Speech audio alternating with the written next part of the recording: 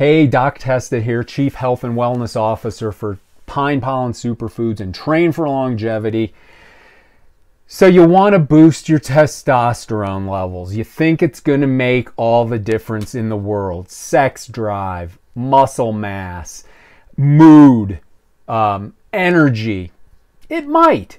Some studies show that oral testosterone doesn't do all that much. It may help with some libido and quality of life in older men. I don't know what that means, older men, 60, 65.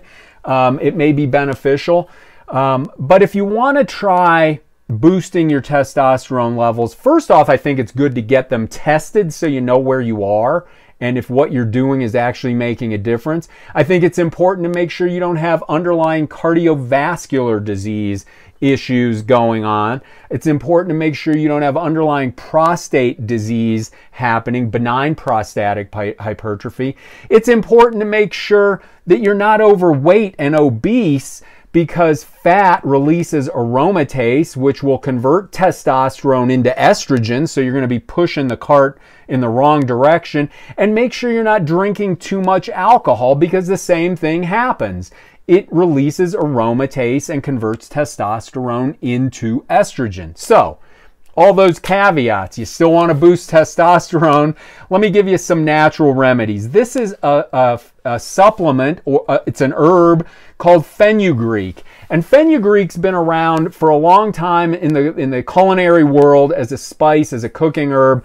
But there's numerous studies out, and this one I'm going to cite here, just published this year, a couple months ago. Let me see, January 2020, it was a meta-analysis looking at other studies about fenugreek. And really what it found was that it can actually boost testosterone levels. These were studies that used between 250 milligrams up to 600 milligrams a day of fenugreek between 8 and 12 weeks. And indeed, it did elevate testosterone levels in men. And these were pretty good studies that were performed. So if you still want to boost testosterone, make sure all those underlying things are addressed, T's crossed, I's dotted. But fenugreek seems to be a pretty good way of boosting testosterone using a herb, a spice, something more natural than an exogenous testosterone, whether it's a shot or a cream or a pellet.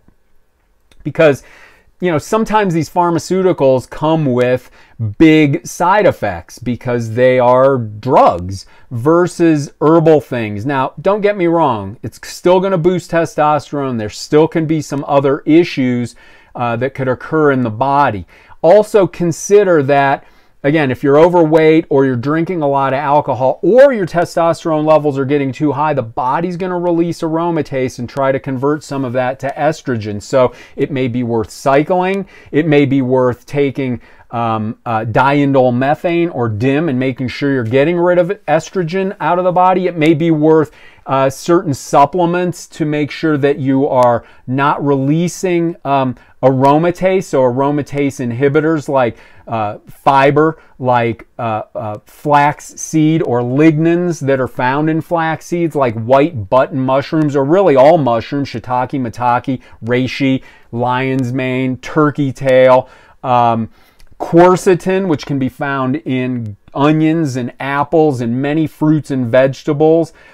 So vitamin C and zinc, right? All aromatase inhibitors. So it's really worth, you know, a bit of experimentation, maybe working with somebody who knows more about this than you and finding a good balance. But at the end of the day, the fenugreek studies in the meta-analysis, and there were 4 good ones that they ended up pulling out, and we'll put a link to this in this video, ended up showing to have really good benefit for boosting testosterone levels in men. So I hope this is helpful. Please share it with a friend if you think that it would be helpful. They'll thank you for it. And if you like videos like this, please subscribe to our YouTube channel below, because I like to put this out and I'm about educating people.